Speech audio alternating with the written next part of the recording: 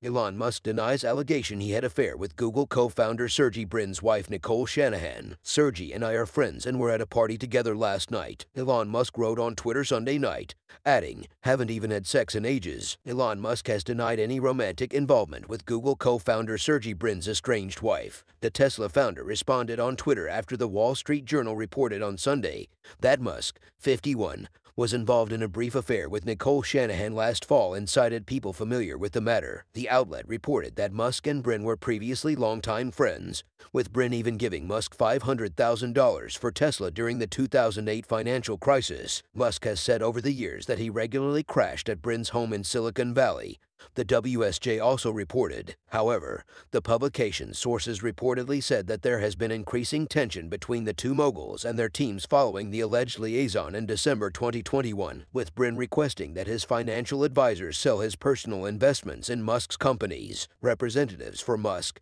Brin, and Shanahan did not immediately respond to people's requests for comment and did not comment to the WSJ. Musk replied to a Twitter user who shared the WSJ article with a caption stating that Musk allegedly banged Google co-founder Sergey Brin's wife, leading to the couple's divorce filing, and that the two are apparently no longer friends. "This is total BS. Sergey and I are friends and were at a party together last night," Musk hit back in a post on Twitter Sunday night. "I've only seen Nicole twice in 3 years, both times with many other people around. Nothing romantic." Brin cited irreconcilable differences in his separation from Shanahan, Business Insider first reported, noting that the pair owned joint assets but how they were to be divided was to be determined. Additionally, Brin asked for joint custody of their daughter. He also said that he is not seeking spousal support from Shanahan and requested she not be awarded it either. Brin and Shanahan enlisted a private temporary judge to preside over the case, according to Business Insider. Brin filed in Santa Clara Superior Court as California deals with a backlogged system. The private temporary judge will allow the couple to expedite their divorce despite the backlogged courts. It also ensures a higher level of privacy.